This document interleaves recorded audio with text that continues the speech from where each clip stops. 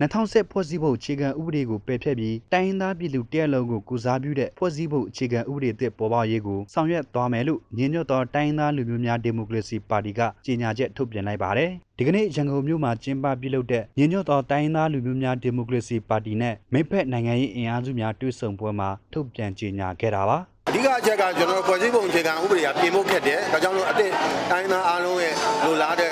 စိတ်တူသဘောတူနဲ့ဖွဲ့စည်းရေးဆွဲထားတဲ့ဖွဲ့စည်းပုံအခြေခံတဲ့ပေါ်ထွန်းရေးကိုကျွန်တော်တို့ကြိုးစားသွားမယ်။ကျွန်တော်တို့ရဲ့နိုင်ငံကနိုင်ငံရေးစီးပွားရေးနှိမ့်ကြတဲ့အားတွေကိုကျွန်တော်တို့ကအကုန်လုံးဒါအစအပြီးတော့